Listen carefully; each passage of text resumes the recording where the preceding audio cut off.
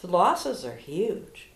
The losses when you're caregiving, the losses of everything that you thought your life was going to be.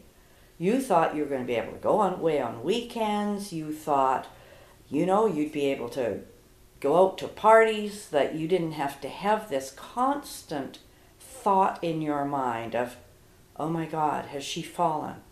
Oh, has this happened? Did I remember to pay the bill? Did I remember to this? You're not ready for that.